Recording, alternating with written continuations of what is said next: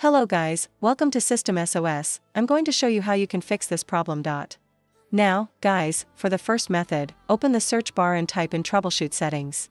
Click on it, and once you're in, click on Other Troubleshooters.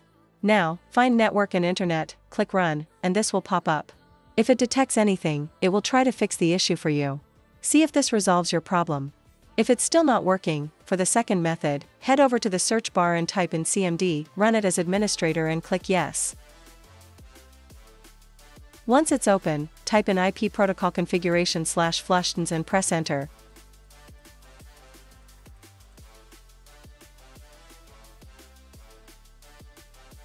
Then type netwinsock reset and press Enter again. Now, just restart your computer, and the issue should be fixed. Guys, please, if I helped you, hit the subscribe button because reaching 1,000 subscribers has always been my dream. Thank you.